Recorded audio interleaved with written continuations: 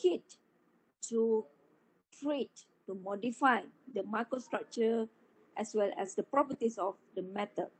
Okay, so we can choose any parameter, any processes, and every process, every parameter of the process will influence the final outcome.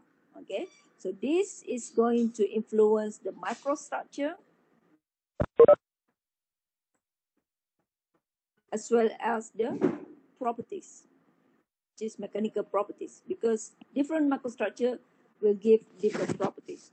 Okay, so now we talk about the same TTT diagram or C curve, the same materials, the same steel, but now we want to change the microstructure into martensite. Why? Because we want to achieve the hard properties. Okay, martensite formation is a diffusionless transformation. Okay, because it is very rapid process. The diffusion of light atoms such as carbon inside the iron structure is limited.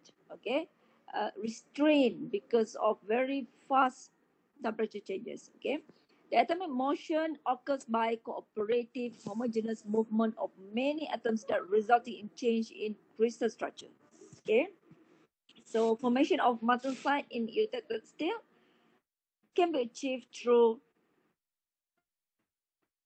this area. Okay, so if you want to enter this border, okay, you must ensure that the original microstructure is austenite, which is gamma FCC.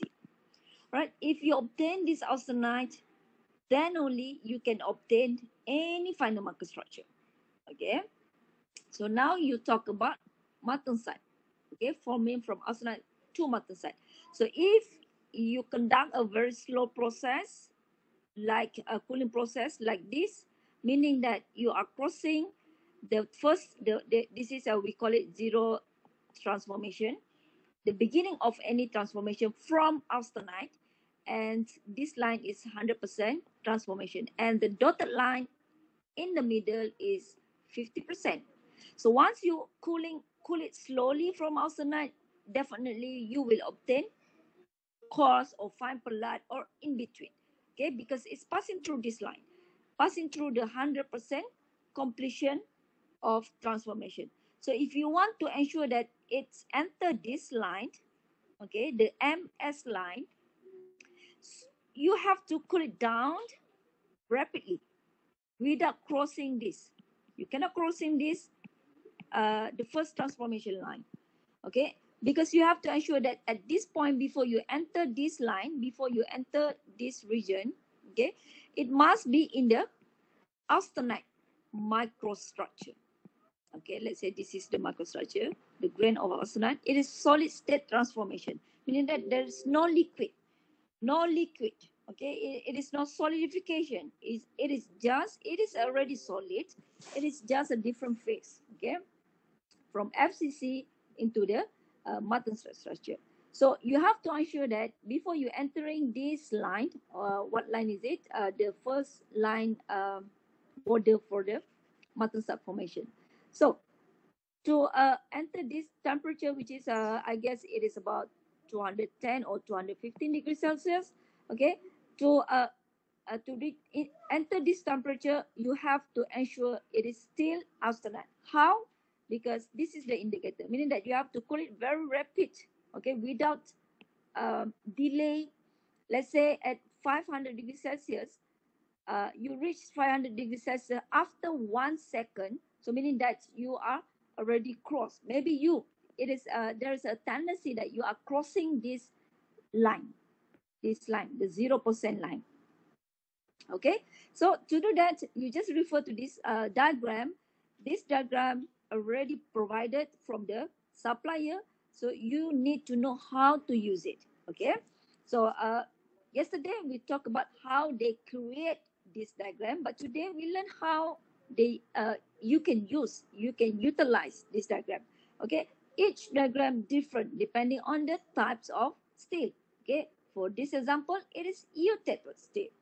Okay, you cannot use this diagram if you still containing 0.2%, carbon? No, definitely not, because you won't obtain the same microstructure as well, similar to the eutectic steel.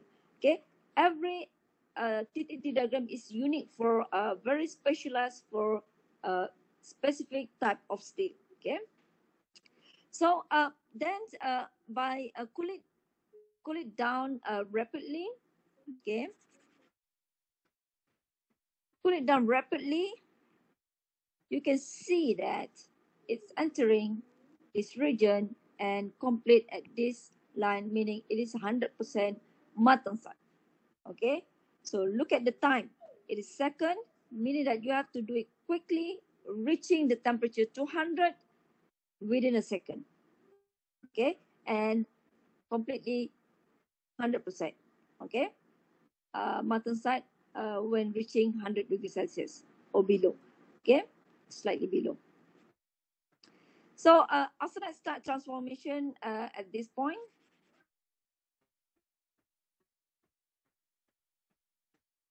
okay, and then at this point, it is roughly 50% austenite transformed into martensite, and these are the 100%. Some of the diagram you may see is written as 50% here, but here is right.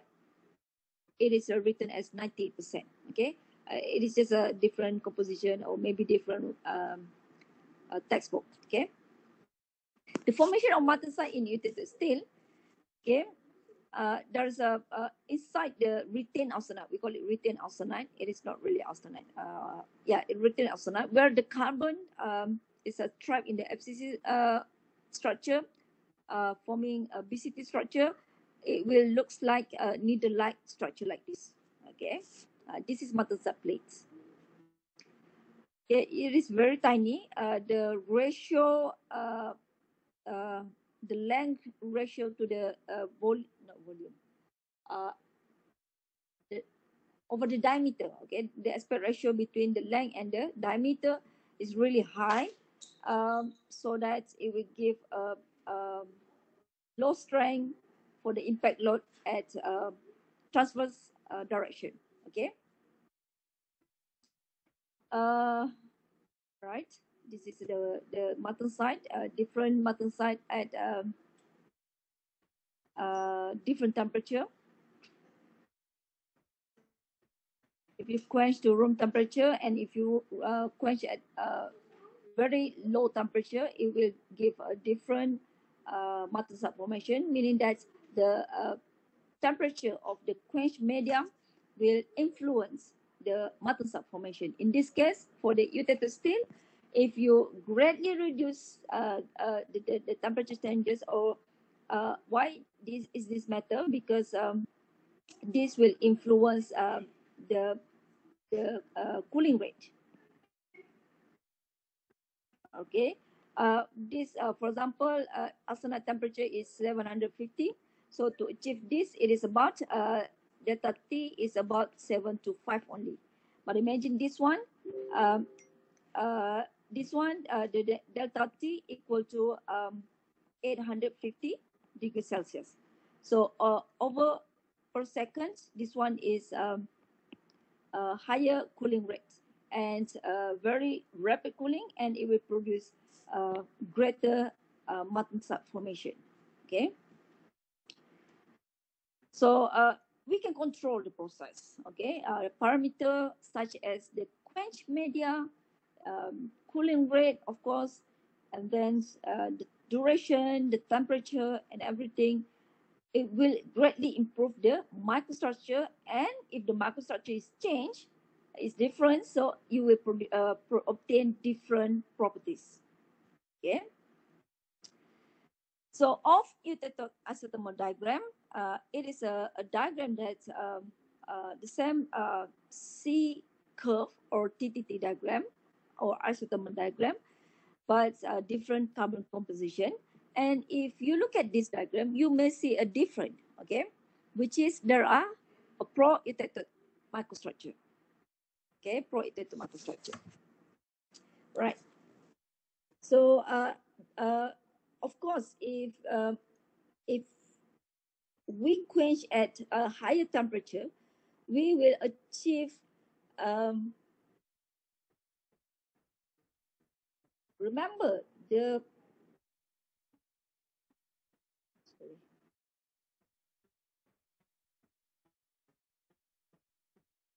Right, the phase diagram of the steel, okay, this is phase diagram of the steel. Okay, this is alpha plus cementite. Okay, this is austenite. Okay, let's say you have 0.4%. Okay, for uric acid, it is about 0.8% carbon. Okay, let's say we talk about 0.4, right? From austenite temperature is here. Okay, this is austenite temperature. And then you quench to the temperature, let's say this is 750. Okay, this uric temperature is 7 to 7 or 7 to 3 degrees Celsius. So let's say you quench from this temperature, what is it? Maybe 800 degrees Celsius. You quench to 750. So meaning that you have transformed from austenite into this phase, which is the mixture between austenite and alpha, ferrite alpha, ferrite. This is ferrite alpha. This is austenite. So meaning that if you quench to this 750 degrees Celsius, you will obtain a transformation from austenite into ferrite alpha. Okay, unlike uric steel, which is 0.8%, okay, you quench to the temperature below that, this temperature, you will obtain pearlite, which is a lamellar structure of alpha slash cementite. Okay, so now we talk about off uric, meaning that you are going to have a pro-uric microstructure, such as hypo-uric or hyper-uric. So in this case, you will have a different microstructure if you quench at if you have different composition. So if you want to tailor the properties, you must know what is the properties for each phases. Okay, so if you obtain if you want to obtain how to say this, maybe it's not practical, but it can be done. Theoretically it can be done. Okay, let's say you want to have this microstructure, which is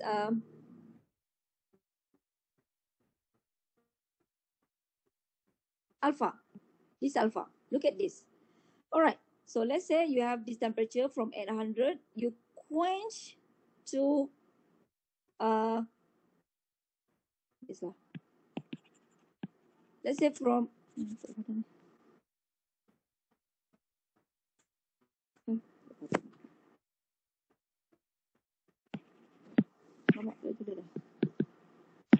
okay. All right.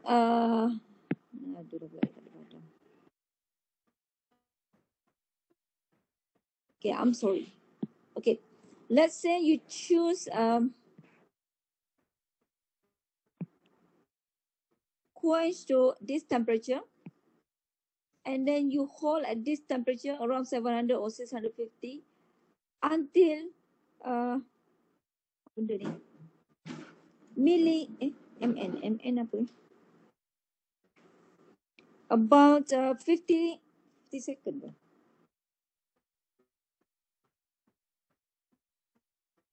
50 seconds, okay? This time. 50 seconds, you hold until this, and then you quench to room temperature. Okay, can you guess what is the phases of your final microstructure? Final microstructure.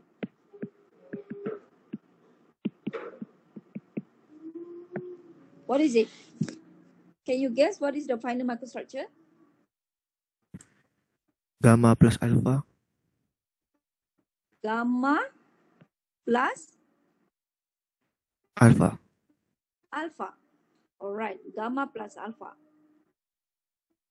Okay, so let's think. If we refer back to the phase diagram, okay, this is gamma, this is alpha plus gamma, this is alpha plus cementite, and this is gamma plus cementite. Okay, right. What temperature is this? 7 to 7 degrees Celsius. So now you quench to the room temperature. How can you obtain gamma?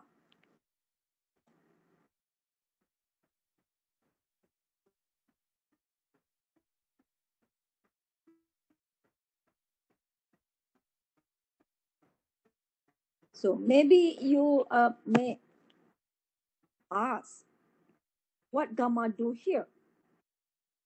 Isn't it? Okay. So gamma is yes, but we don't call really gamma. We call it retained austenite. Okay, retained austenite. But the mass microstructure form if you change austenite to the room temperature. You let austenite reduce rapidly to the room temperature. Okay, what happen is gamma will transform into martensite. Okay, and the formation of martensite, it is not the whole structure of your microstructure is martensite. Okay, martensite, remember previously I've shown this microstructure. Okay, this one. Okay, you can say, oh, my microstructure having martensite, but actually inside the martensite there are, at the background here, it's surrounded by gamma. Okay, but austenite, we call this austenite as a retained austenite. Okay, austenite. But when we discuss about the final microstructure, basically we don't say that, oh, I got retained austenite. No, basically we highlight the formation of martensite, because whatever is this, there's no 100% martensite. There must be a portion of retained austenite here. So we still call this is our final microstructure containing containing martensite. So when we talk about this process, okay, when you let it cool rapidly after 50 seconds of soaking at this temperature, which is 690 degrees Celsius, okay, you let it holding at this temperature for 50 seconds, and then you quench. So meaning that there are some portion of austenite, only maybe 20% or 30% is ferrite. Okay, what happened to the rest? 80%. 80% rapidly quenched to room temperature, meaning that the austenite, the 80% austenite here will transform into 80% of martensite. So you want you can modify, you can customize this. Okay, you know the ferrite is soft and martensite is hard. Okay, if you obtain 20% of softness and you measure the hardness, you measure the tensile strength, you measure all the properties, you think that, oh, there's some there are room for improvement. I want to increase the strength a bit. So for that, you can increase this, okay, to 30% maybe. So how much it will influence? And then you as an engineer, basically you are required to provide this data. Okay, you test it several times and provide the database, and later on when the supervisor to give the instruction to the labor, whatever the low level worker, they just apply it. Okay, whatever the numbers that you have recorded. Okay, so this is um, the task that the responsibility of the engineer when they works with the process. Okay, so the application. Okay, tempering. This is a process that basically traditionally people do when they want to make tools, okay, cutting tools or whatsoever, right? Like a knife, a hammer, okay, a hammer or whatever is this. It's a benda yang tajam kan. The tools that for cutting. Uh, yeah, if you want to cut something, the tools must be very hard, okay, because it need to maintain the sharpness of the cutting area. Okay, so the knife, for example, okay, the blade must be very sharp enough. Okay, to obtain the to maintain the sharpness, uh, the hardness properties is required, because it don't change plastically upon impact load. Okay, maksudnya dia tak mudah tumpul lah bila kita bagi impact load. dia tak berubah bentuk sharpness dia. Okay, let's say this is the knife. Okay, the sharpness at this blade. Alright, so it must maintain a certain degree of hardness. Okay, so that it won't easily deform plastically. Okay, so tempering, we quench. Okay, during the tempering, what happened is, okay, so now we have this C-curve diagram or isothermal diagram. So when we talk about quenching process, okay, it is very rapid. What happened is there are a different degree of cooling rate. Okay, for example, if you have this kind of cylindrical shape of component, any engineering component, you conduct the quenching process. Okay, what happened is outside, only at the outside will experience very rapid cooling. Meanwhile, at the inside, it is slightly slower cooling. Okay, so we can translate into this diagram. This is outside. Okay, this is inside. So inside is slightly delayed. Okay, it reached the temperature of MS, or the starting of Martensap formation, slightly later than the outside, because outside is the first point reach room temperature. Okay, so outside region is the first point that reach the temperature 200 degrees Celsius, which is the MS temperature. Okay, meanwhile the inside, of course, the diffusion of the heat, it's travel through the mass. Okay, so inside is still hot and it takes some time to release the heat from the inside. Okay, so it is a bit slower. Okay, you need to control to ensure that inside will experience Martensap formation completely. All right, so to do that, to have to ensure that inside also does not crossing this 0% or the beginning transformation formation. Okay, that's issue number one. Issue number two, there are different cooling rate. Okay, so different cooling rates, what happen is it is easily cause, okay, the different rate between outside and inside will easily cause cracking. Okay, so this is what normal quenching and tempering process. Okay, after we cool it down, and then this is complete of quenching process. Process number one is quenching, and then we reheat for the tempering process. Okay, tempering process, this is tempering process. We reheat and holding at some time, and then slowly cool. Okay, or even rapidly cool is does not affect so much. Okay, so that this one is conventional. Okay, conventional quenching plus tempering process. So there's another improved process. We call it mild tempering process. Okay, mild tempering process. How? Okay, mild tempering is actually a modified steel quenching procedure to minimize distortion and cracking that may develop during uneven cooling of the heat treated materials. Okay, this is uneven at the outside and at the inside. Okay, during the first quenching process. So mild tempering, what is the purpose? The purpose to solve the problem, the uneven cooling rate between the surface and the inside materials. Okay, upon cooling, upon quenching process. Okay, so how do people do this?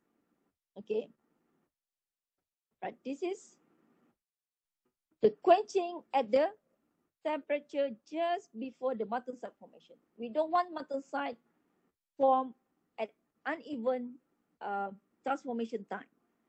Okay, so now we know that there is a curve like this. So we can utilize this unique shape of the 0% transformation line. Okay, how? Okay, we quench just before this temperature. Okay, let's say we take 250 or 230 degrees Celsius 250 degrees Celsius, for example, like this example. Okay, we hold this temperature. Okay, 200 degrees Celsius, 250 degrees Celsius, consider still high, not this one. Okay, 250 degrees Celsius, still high, and the microstructure still austenite. Okay, we hold it for some time, and then just before we entering this region, we quench it to the room temperature.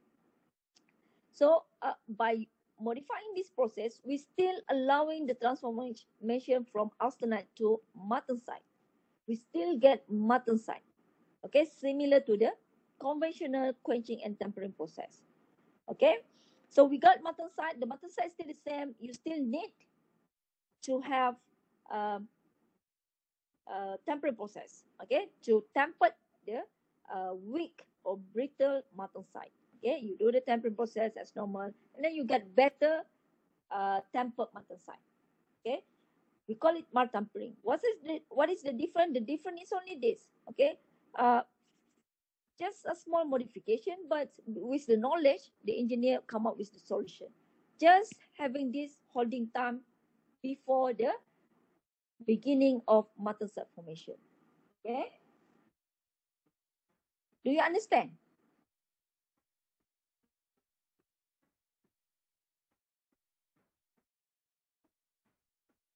Yes. All right, very good. Okay, uh, there's another type of tempering process. We call it house tempering. Okay, earlier we talked about quenching, conventional quenching plus tempering, and then number two, mild tempering. Okay, which is just slightly modified the process of conventional quenching and tempering, and then next is house tempering. Okay, house tempering is an isothermal heat treatment that produces a binite structure. Actually, it's not martensite; it is binite. This heat treatment process provides steel with better toughness and ductility. Okay, so it is just a normal heat treatment process, which is you quench at certain temperature to for what? Just to obtain the lower binite. Just want to obtain lower binite, but the temperature just slightly above the beginning of martensite formation. Okay, not 300, not 350. Okay, 350 you still obtain lower binite, but this one it is slightly lower. Okay, the final microstructure is lower binite. Okay, the effect is similar to the tempering. Okay, as tempering is an isothermal treatment that produces a binite structure. This is a treatment process provides steel with better toughness and ductility. The keyword is toughness. Okay, toughness and ductility. Okay. Another important point for house tempering is basically um, I I think all small components such as the screw bolts, they use this heat treatment process. Why? Why screw, nuts, bolts using this process? Okay, basically, the point is small component. Small component basically they utilize this house tempering process. So why screw, nuts, and bolts require this kind of process?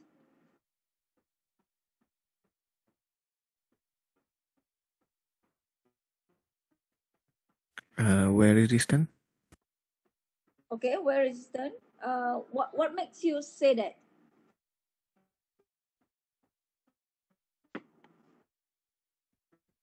Sebab dia nak pakai lama nuts dengan bolt tu.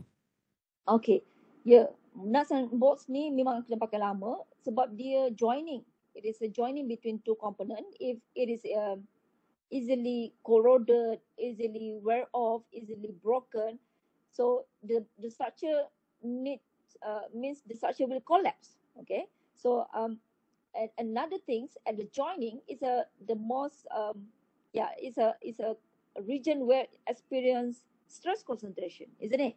So some static load or dynamic load or accidental load will focus at joining. okay, where there is a screw, nuts, and bolt.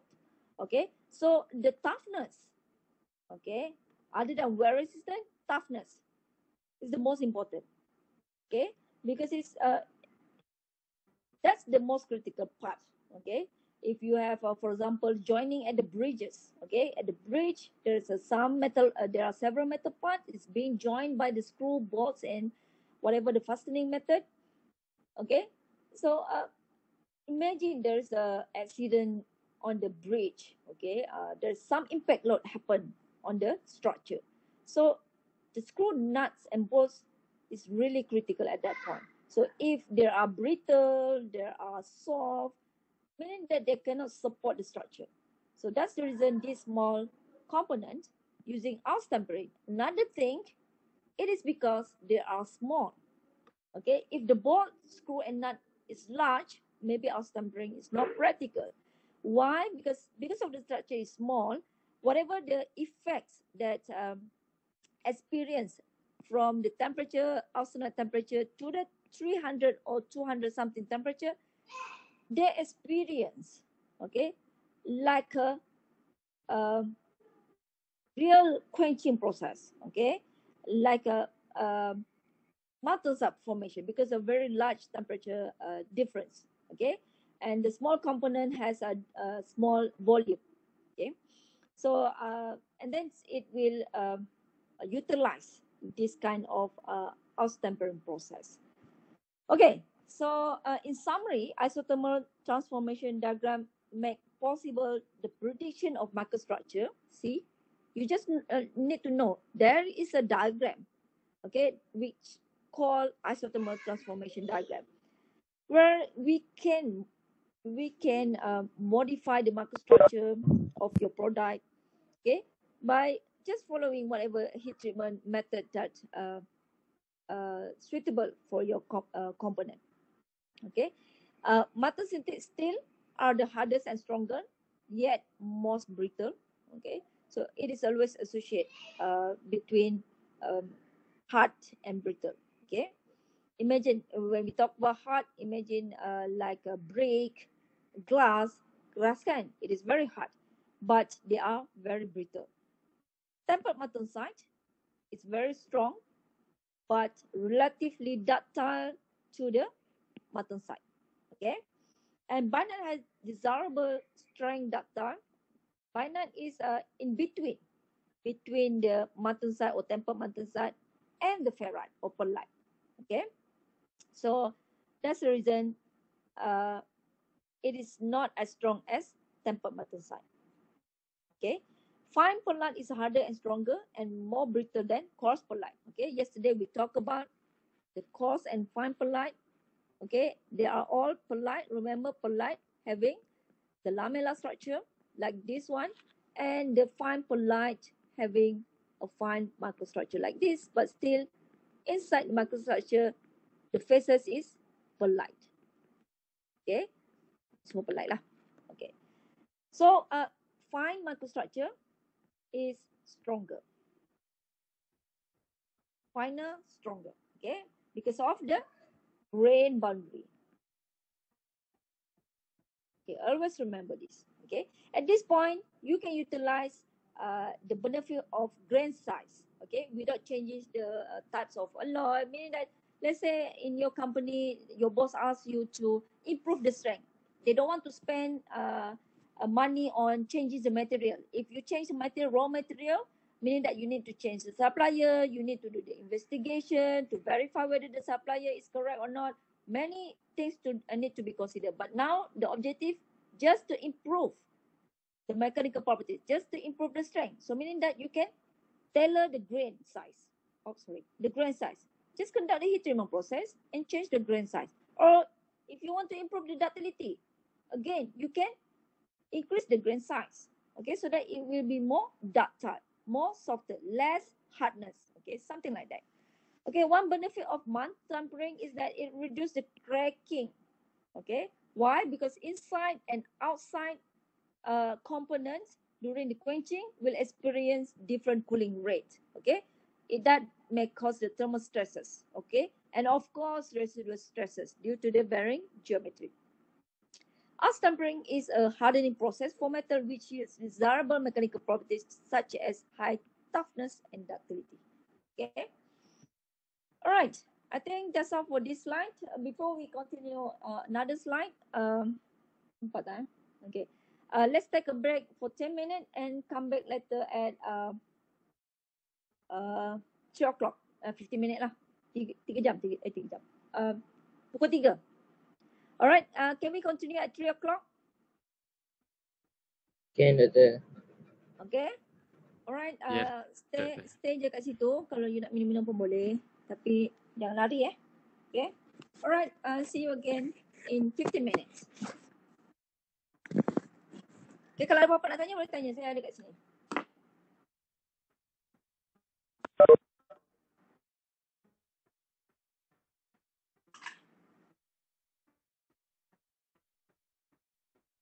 Yes, Doktor. Right. I'm going to give a brief on the assignment. Okay. CMM 2613 and material science, the group assignment. Right. This is the instruction. Actually,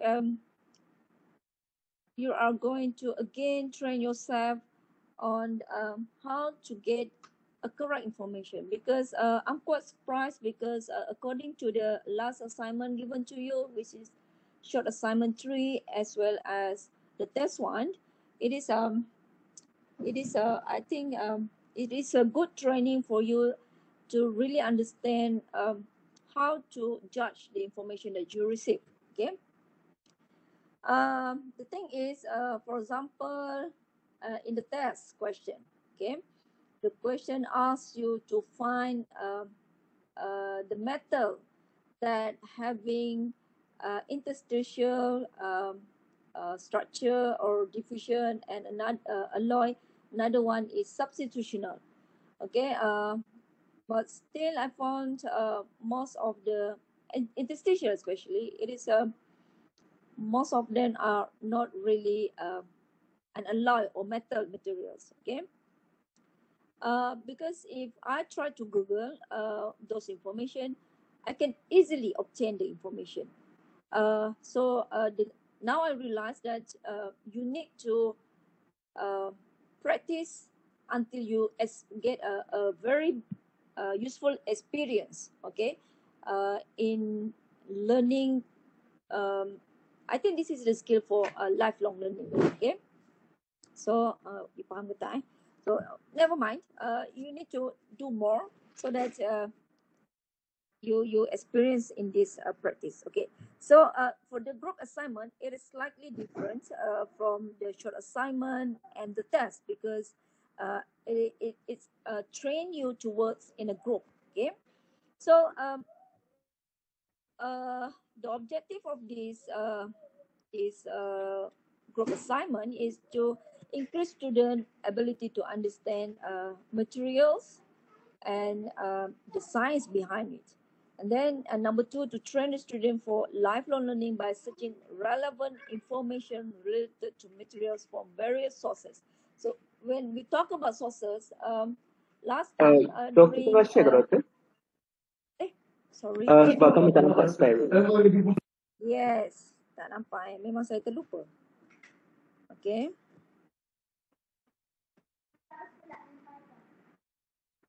Okay. So sekarang saya share. Okay. So this is the assignment. Okay, ni ke depan je lah. Ni objective. Alright. So number 2, to train the student for lifelong learning by searching relevant information related to materials from various sources. Okay. So when we refer to any engineering knowledge or science knowledge, we need to know what is the actual sources. Okay. So for example, if you read the news or read any information, sometimes for example, like rumors, something like that, or any what we call it, any whatever news from the please. Okay. So sometimes you might think that, oh, because of the publisher, you think it is not maybe the sources is not really strong enough to support the reliability of the information. So same goes to the academic or research perspective. Okay, when we find the information, for example, about the alloy, the compound. Okay, if you search randomly from the internet, and if the publisher is a very good society of any science area, for example, in materials, there's a various material society. Okay, that sources may be a very high reliability. Okay, if it is coming from any what we call it any profit making agency, for example, if they sell aluminium, they may highlight only a good side of the aluminium, for example, only the good side of their product. Okay, that one is uh, less reliability in terms of the information. Okay, so you need to get experience. Okay, get experience, and then from that it will fasten up your process to making a report or answering or do any solving any engineering problem. So point number 2 is really critical for this group assignment. Okay, number 3, to train the student to present their work related to the characterization and method of improving the materials. Okay, there's a new elements here about how we can improve the materials property. Okay, in the previous chapter, we talked about strengthening mechanism, we talked about heat treatment process. Those are the processes to improve the mechanical properties. Why? Because I want you to know that the microstructure, whatever the microstructure that we obtain through the process of the improvement, it will really affect the mechanical properties. That's very important point. As a mechanical engineer, you should be able to have this kind of knowledge. Okay, so the deadline I put here, 2nd of July. It depends on the situation. Before that, may I know anybody are still in the campus right now? Anyone?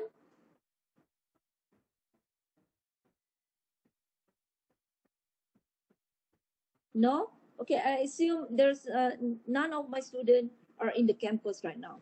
So if you are in the campus, I think you can finish up this quite fast, because you can easily access the library, what we call it, online access without using the third party VPN access. Okay. So for this, what you have to do is you need to prepare a PowerPoint slide uh, to um, just like a presentation. Okay, but your presentation will be recorded in the video. So you need to submit 2 files. One is the PowerPoint slide, and number 2 is the video itself. All right, and then you have to submit through the e-learning. Okay, under the folder name group assignment. I haven't yet created this one. Okay, but I will do it. The deadline is 2nd of July. So what need to be in the report is the introduction of the material. Okay, I will give you the names of materials that you need to study. Okay, in introduction, basically we introduce about the material. For example, if it is copper zinc, which is a brass, you introduce what is the brass, what is the elements constitute, what is the mechanical properties, chemical properties, and many other characteristics. And then point number 2 is the content on the phase diagram of that particular alloy. For example, in the plumbum tandem alloy, okay, you need to explain how the phase changes, okay, how the phase change, and how we can determine a specific phases. All these criteria need to be present in your report. Okay, this is example. For example, you have plumbum tandem. What is plumbum tandem? Plumbum tandem is basically a soldering material that we use in almost all electronic packaging. Okay, if you want connect to one terminal to another terminal, one component to another component, we are going to use tandem-based materials. And plumbum, maybe nowadays they try to reduce the use of plumbum, But the well-established, the most popular long time ago is plumbum sternum. So the application is very wide. The various composition of plumbum sternum is widely used in the industry. So it is this is the type of phase diagram for plumbum sternum. Okay, there are different category of the alloy. One is a hypoeutectic alloy. Where is hypoeutectic alloy? It is here. Okay, hypoeutectic, and this is eutectic alloy. Okay, within these regions, meaning that below this horizontal line, between this to this, it is hypoeutectic, and between this region to this region, it is hypoeutectic. So there are several types of phase transformation. You can discuss on this. You can discuss on this. You can discuss on the this one also. You can discuss at the eutectic. You can discuss at the hyper. You can discuss at the region where involved the transformation into single phase of beta phase. Okay. All right. So this is the content need to be there when you discuss about the phase diagram. Okay. And then the third point need to be present in your report is the method to improve the material properties. Okay. You can list down the method must be relevant, not just a random improvement. No, I don't want that. Okay. Must be relevant to your alloy. For example, like this plumbum sternum. Okay, there's so many problems. You highlight the problem. Okay, for example, we want to eliminate plumbum. You can replace with copper. Okay, you can search information, not just guessing process. It must be a established, reported process. Okay, from the reliable sources. Okay, trusted sources. You're not just guessing, oh, it can be combined with copper to replace plumbum. No, no, not like that. Okay. Other than that, maybe improve in terms of the hardness. Okay, by instead of only sternum plus plumbum, maybe we can add more, such as silver. Why we add silver? Highlight it. Maybe to improve the mechanical property. Maybe to improve the material stability upon the aging process. There's so many. You need to search from the reliable source. Okay, you cannot do it last minute because you won't be able to find it because you never train your search engine. Okay, if you do it last minute, your search engine such as Google or whatsoever, they don't well train enough. Okay, because why? Because they never search for this kind of information. They don't know which one is you spend more time on that particular content, so that they are not smart enough. Okay, so meaning that you cannot do it last minute. You can start from now, and then one day maybe 20 minutes or 30 minutes spent for searching information. Later, after 1 month, after 4 weeks, 3 weeks, maybe your computer will become smart enough. Okay, and then you conclude based on the information relates from point 1 until point 3. What is the conclusion? And then references. This is very important. I want to know what kind of reference that you refer to, and then the attachment if it is relevant. Okay, if it is not relevant, you can just omit this one. Okay, the rubrics. Okay, special peer review evaluation. Peer evaluation. Okay, I will provide a Google form. Each of you need to evaluate your friends, your group member. I will assign a group member for you. You need work for it. You cannot choose your friends, okay, because this is the real world happen nowadays. It is randomly, like during the pandemic now. You never see your friend's face, okay, but you need to work with them. So please, okay, and then only 45% on the content, okay, but the rest in your attitude, okay. This is your attitude, okay. This is also the other skill, which is reporting and then presenting, okay. These are communication skill, right? These are the integrity or ethic.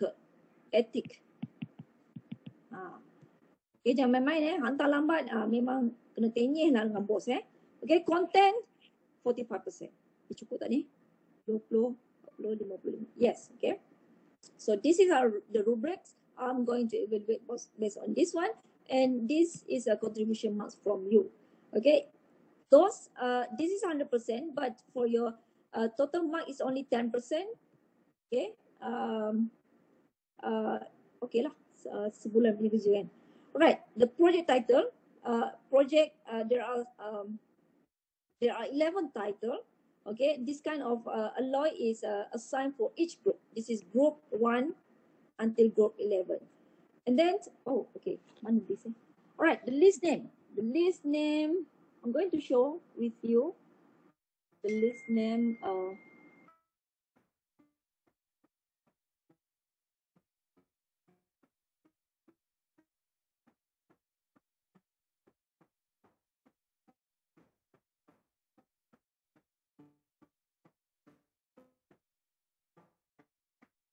Sorry ya, kejap ya.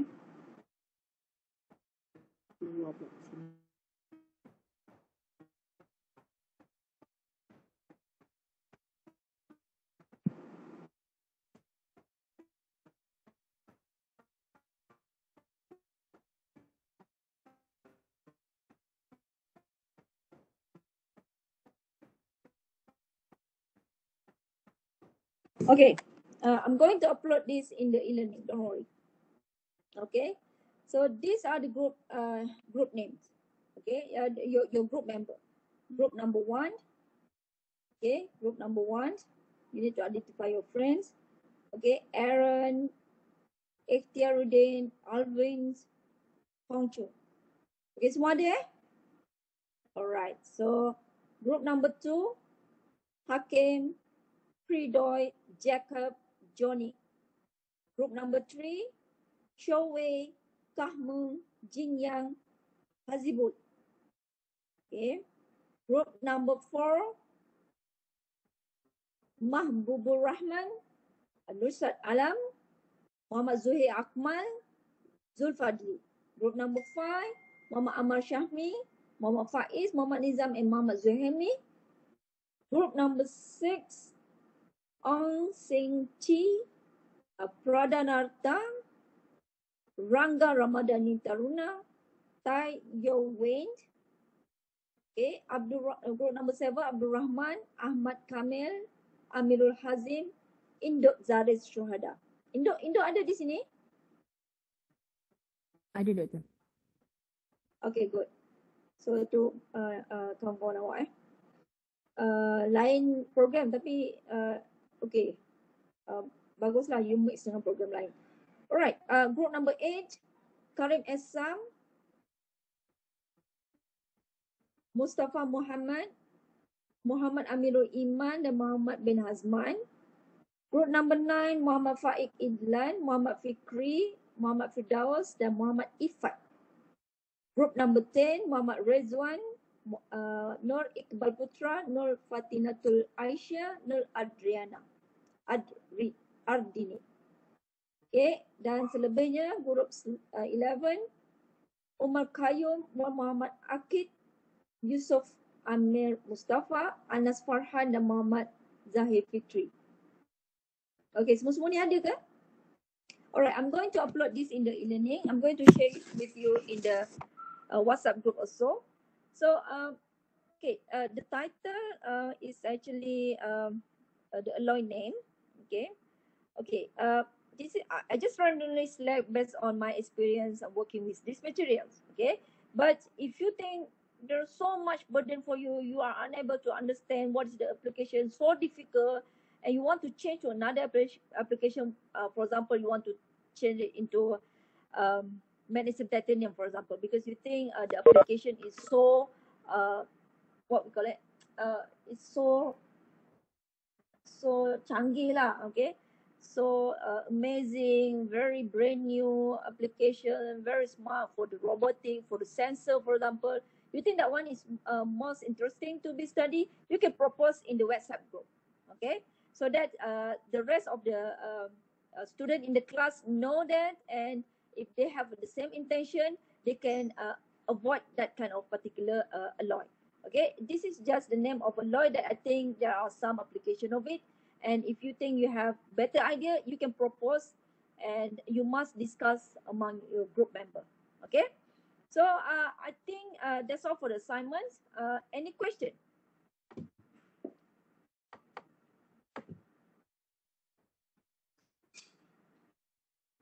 Doktor, presentation dalam bentuk slide kan?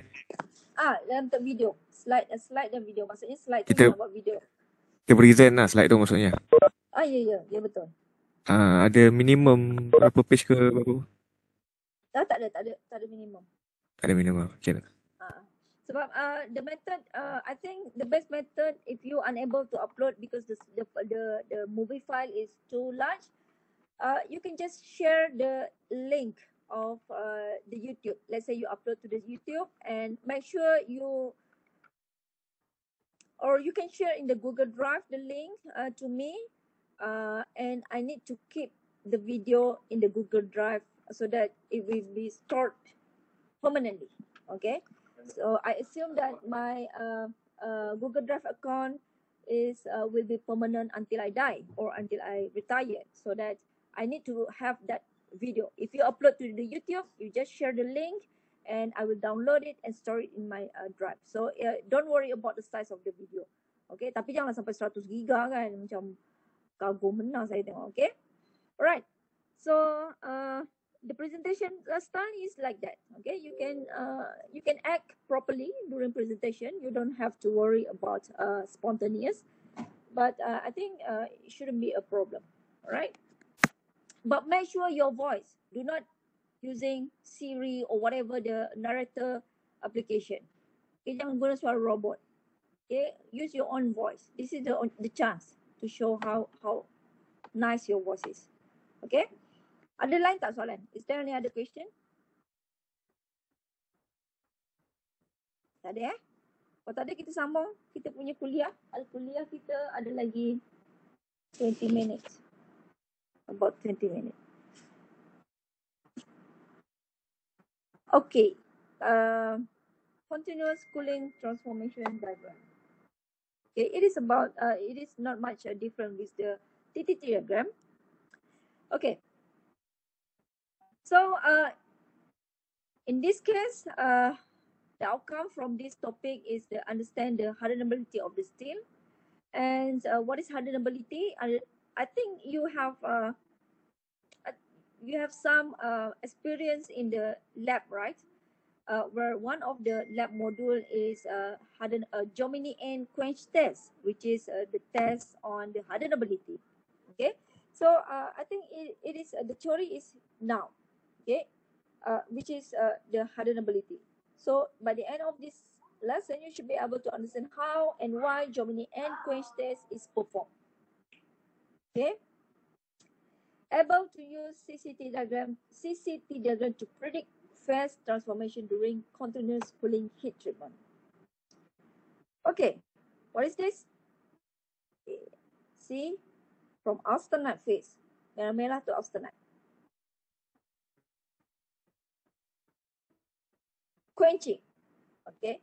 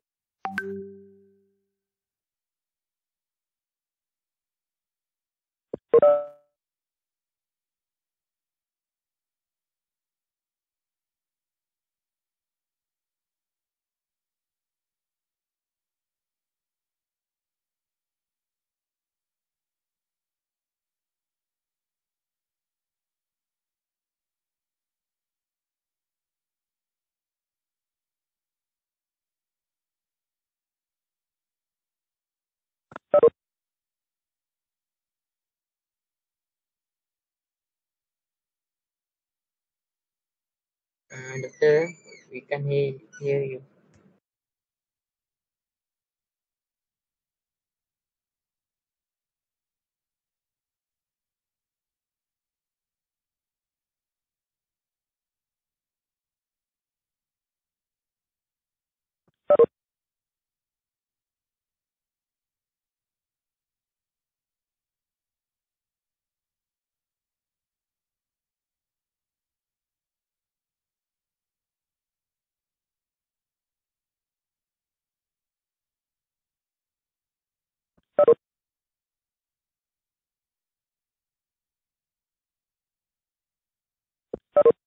This is the quenching process. How they run the quenching process. Alamak. Boleh nampak ke video ni? Nampak. Okay. So tadi saya takut sebab saya share video ni dia jadi macam ni. Dia terus tak boleh display. Okay. Ni satu lagi. Macam tu lah rupa dia. Dia buat heat treatment. This is the heat treatment process.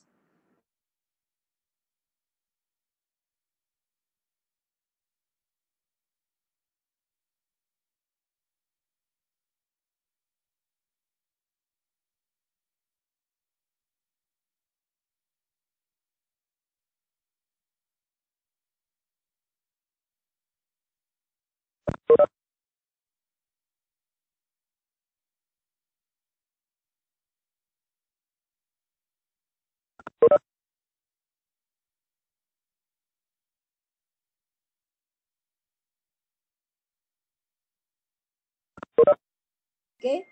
Versus time. Versus distance. The temperature reduction at one time.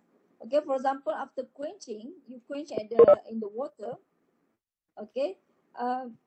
This area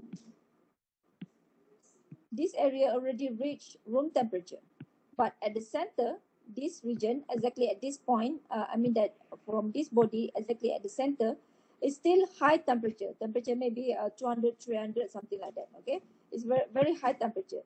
But this one is already. Doktor, slide hilang. Oh, slide hilang pula.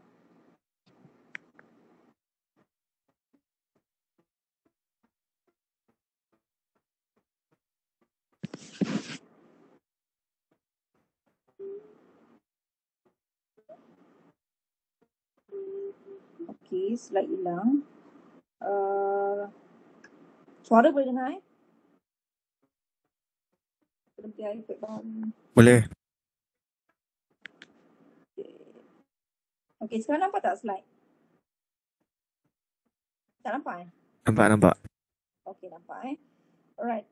So what I'm trying to say is, if we do quenching, the surface, this is surface, we'll coat it first, and then this is center, the core region. Okay, it's still at high temperature the moment you immerse in the water. Okay. So in continuous cooling heat treatment still is undergoing a continuous cooling as opposed to an abrupt rapid quench. Okay, so the transformation from arsenide to pearlite occur over a range of temperature rather than a single isothermal temperature. So CCT diagram is used to represent which type of phase changes will occur in the material as it cools at the different rates. So CCT ni meaning that it is just like a isothermal TTT diagram, but for the CCT, okay, you don't quench at specific temperature. Okay, you just quench at normal temperature, and then you will obtain similar phases like for example,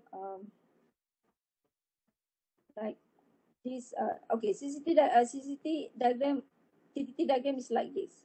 Okay, like this, you can obtain phase like pearlite, bainite, and martensite. But CCT diagram is only a continuous cooling process where it's covered this region only. Okay, this region only. So meaning that if you cool it without quenching, you cool it normal cooling rate in the air or in the furnace, you can get both polite, coarse polite and fine polite. Okay, so imagine this is TTT diagram. Okay, so why you need to quench to this temperature and hold at this temperature just to obtain fine polite or coarse polite, whereas you can obtain it by continuous cooling process. Okay, continuous cooling process. This is the beginning. Without quenching at this high temperature, for example, 650 degrees Celsius. Okay, no, you don't need to. Just continuous cooling, you can obtain fine polite or coarse polite. Okay, and then the next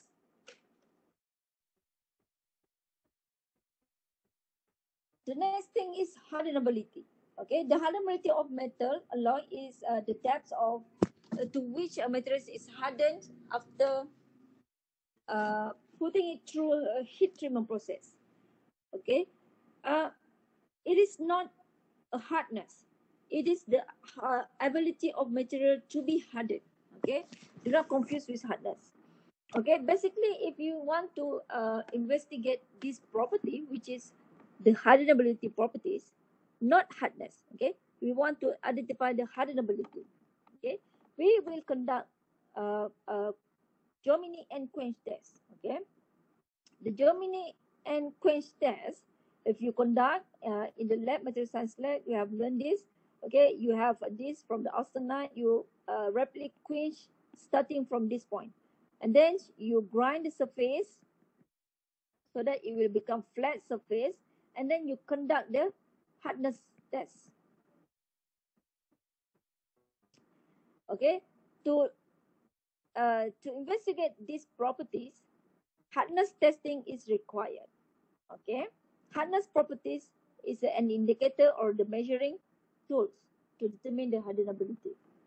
So if you conduct the hardness test, if you remember for the chapter 5, mechanical properties, there's a topic on hardness testing. Okay, Victor's hardness or Rockwell hardness or whatever testing. Okay, for example, if the Vickers hardness using the diamond indenter, you indent on this flat surface, and you may see the various size of indenter. Okay, the larger the surface being indented, so this is the size that you measure. The larger the D size, okay, the softer material, more ductile. This is hard because very small, tiny indentation that can be done. Okay, very tiny surface being indented. Okay, of course there is a plastic deformation occur. That's the reason you can see the shape of indented, lekukan. Okay, bila dia melekuk dalam tu, size lekukan tu menjadi indicator untuk how soft or how hard the surface. So if you see this kind of variant size, so meaning that this one is hard, this one is soft. Okay, this one will cool first, cool rapid. This one will be cool slowly. Okay, slowly. So that's the reason it will become large indenter size. This is small indenter size because it is hard. Okay, so so the Gemini test involved here. Okay, blah blah blah. You can read it. Of course, you need to heat it up to austenite and then quench at the room temperature only at the end of the materials. Okay, you insert the steel and then you open up the water. Nampak tak video ni? Nampak. Okay, good. So nampak.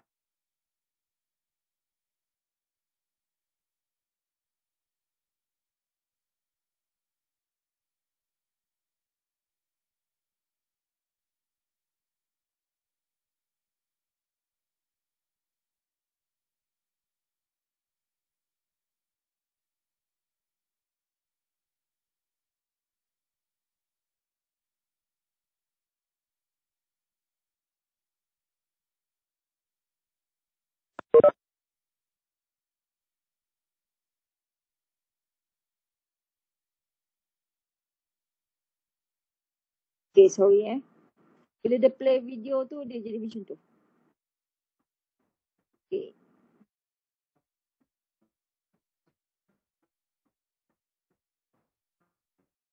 Alright. Nampak tak slide ni?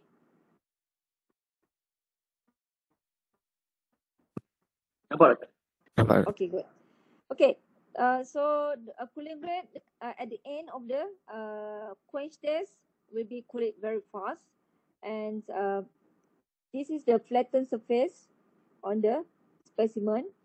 The water will be injected at this end, so this will be it will cool at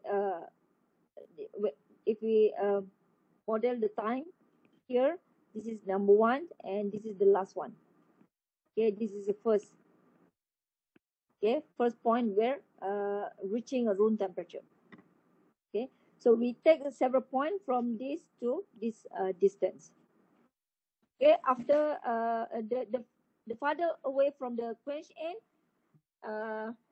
the higher the. Okay, so the meaning of this sentence, if the high hardness, let's say this is hardness, let's put this as a 200 hardness Vickers, the value at this point, okay? And if this value can be maintained up until the distance farther from this end, let's say maybe it is around 196 Vickers hardness. So meaning that the higher the hardenability. If the result shows that here is 200 and here is 50, okay, so meaning that this one is low hardenability. Okay, so this one is high hardenability. Doktor kami tak boleh nampak slide. Oh, tak boleh nampak ke?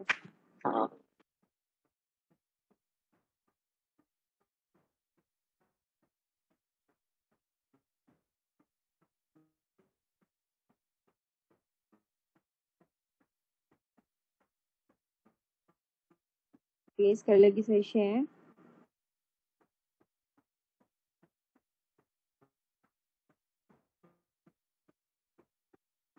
Okay, nampak tak ni slide saya?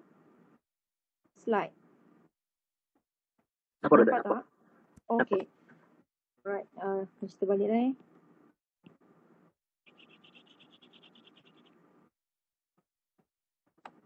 Okay, so from this point to this point, if you can maintain the hardness, this is what meant by this sentence. Okay, for example, the hardness, you test this point is the indentation test. So many points. Okay, you can maintain the value. For example, this is 200 Vickers hardness, and this is about let's say 190 hardness Vickers value. So meaning that it is almost about the same. Meaning that this material is having high hardenability.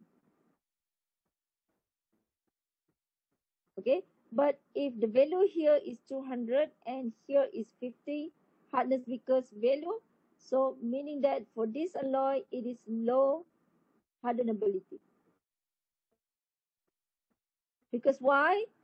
Hardness value, hard properties is coming from the martensite. Okay, from the martensite. So you can assume at this point it's having lots of martensite. For this material, even though it's cooled at the same time, okay, maybe at the same time, okay, need temperature time equal to 0 second, time equal to 50 second. This one also 0 second, this one also 50 second. But this alloy, jangan confuse pula. Alloy 1, alloy 2.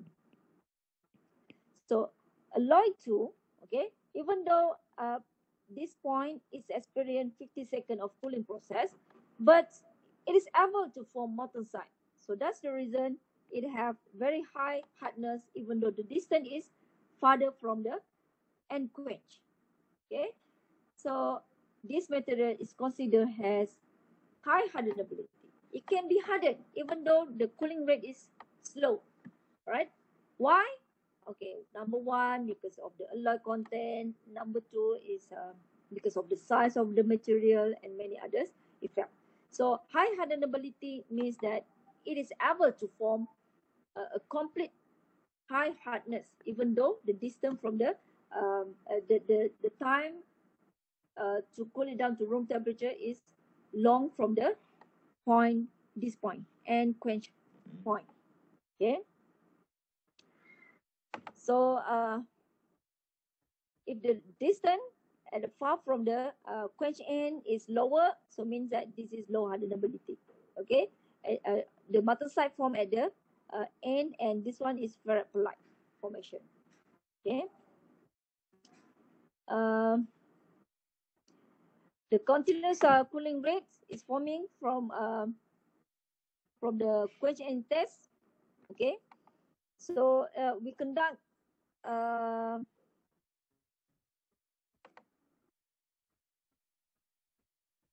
is a distance from quench hardness. What's the difference between these two?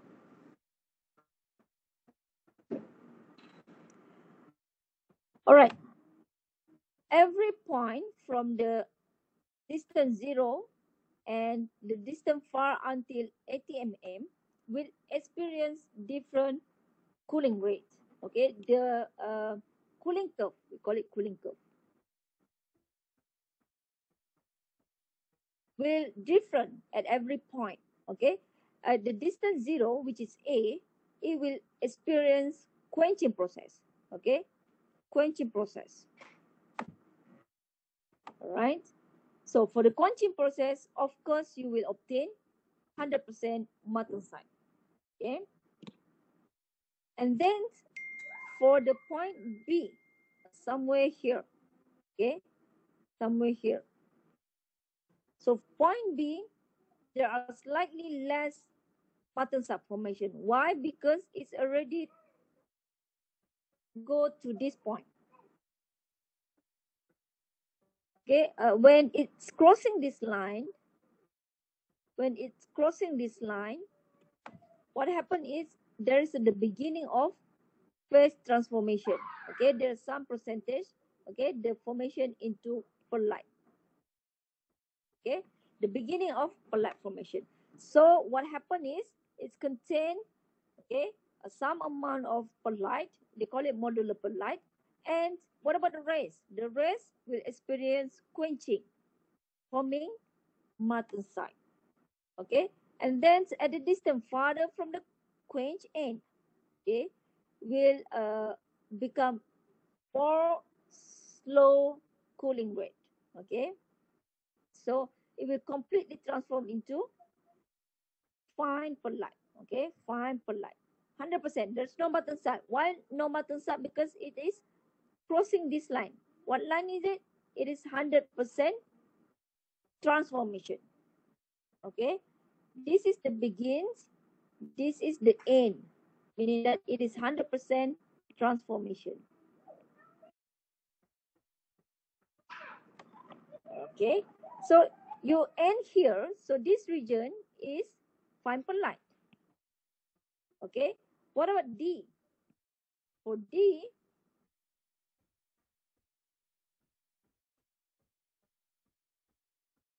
D, it's begin here, it's ended here. Okay, if you divide this region, it is almost reaching the upper region of the pearlite. So this one is coarse pearlite. Coarse pearlite. Okay, so because of the marker structure different, so the properties is different. Martensite is hardest. Martensite plus a small amount of pearlite will be less hard, and then fine pearlite is more fine pearlite. There's no martensite. Of course, it is very ductile, and most ductile is a pearlite or maybe coarse pearlite. CCC diagram simply give the various transformation product which will be obtained at different cooling rates. Okay, the end product are usually martensite or perlite, depending on the cooling media. It's not applicable for bainite. Okay, if you conduct normalizing or full annealing, this process you can use a CCT diagram. So normalizing, what's the difference? The difference is it cool slightly faster. Okay, and annealing the most slower cooling rate. So it's end here, which is fine perlite.